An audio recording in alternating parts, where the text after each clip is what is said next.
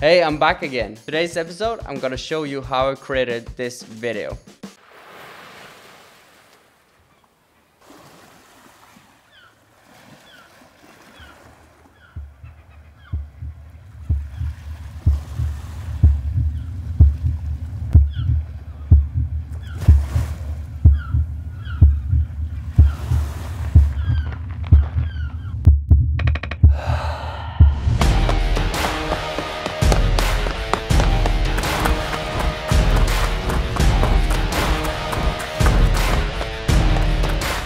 Good morning, everyone.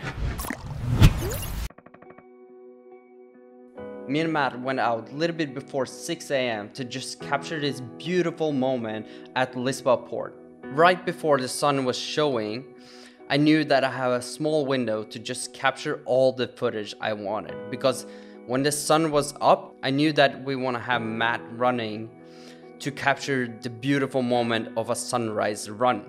I'm not here today to talk about how I shot this. I'm here today to explain how you can build an edit on sound effects.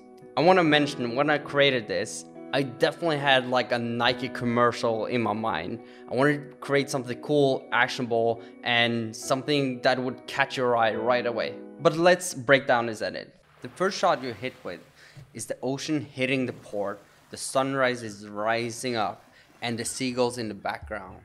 This puts at least me in a calm state. When we come deeper into the sunrise shot, I put on a racing heartbeat sound to just build up the tension. The most important part with sound effects, why you need to add it and why you should focus on it, is because it makes the audience feel more present. I also want to mention the typing and the breathing part, because I've been building up with heartbeat for 10 seconds here. And then the typing comes in and a breathe out, like a release before everything hits.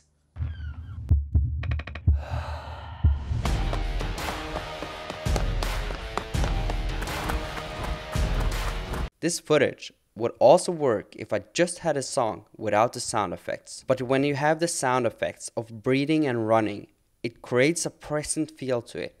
Here's the scene without the music. This shot you see right now, where Matt is running past trees, is built up with visual effects and sound effects. You can hear the swoosh sound effect repeating itself for every tree it passes. When we look at the visual effect, I want this scene to look like it was going faster than it was. So I found a perfect spot in the video where I passed a tree. I masked the tree out, copied that part, duplicated the clip, and pasted it over and over again during this running scene. That will create a look where it's going fast and a lot is happening. To make a more natural feeling, I made those trees that are passing in different sizes. The second step I took was to add directional blur. When you add directional blur, it will make the moving object look more realistic. As you can see here, when I turn it on and off, is a big difference when you have the directional blur on compared to when I have it off. You can do the same if you want to add like transitions or having parts that looks like moving fast. Just mask it out, put directional blur on it, and it will give you this effect. And don't forget, put sound effect on it. It's gonna create this whole different experience to it. And what I add last is these two pieces right here to make a more cinematic feel to it. That's why you see at the end I raised this up.